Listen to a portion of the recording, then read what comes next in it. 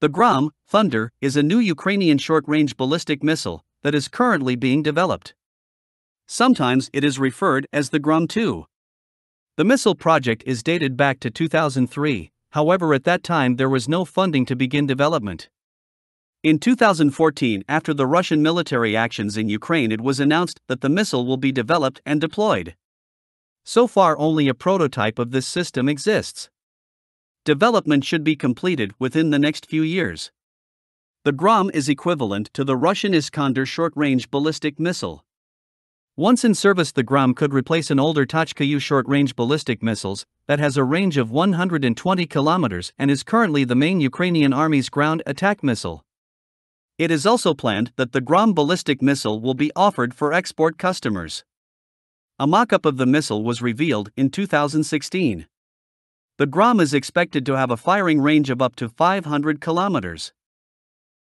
These missiles can strike important enemy targets such as missile sites, concentration of troops and equipment, as well as command posts.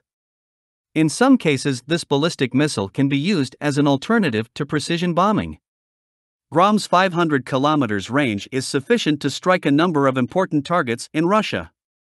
It is planned that there will be also a downgraded export version with smaller fuel tanks, range of 280 kilometers and 480 kilograms warhead. The export version must not exceed 300 kilometers range and 500 kilograms payload limits in order to meet export restrictions set by the Missile Technology Control Regime (MTCR).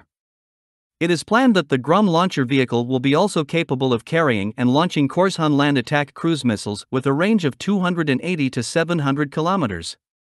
The Korshun missile is planned to be developed in Ukraine. It resembles a Soviet Kh-55 air-launched cruise missile.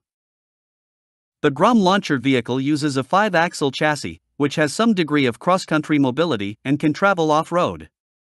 It carries 2 missiles. Each missile can be targeted independently. Most likely that several different conventional warheads will be created. The launcher vehicle is operated by a crew of 3.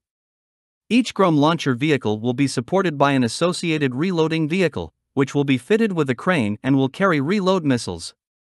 A battery of these launchers will be supported by a command vehicle, as well as maintenance and repair vehicles.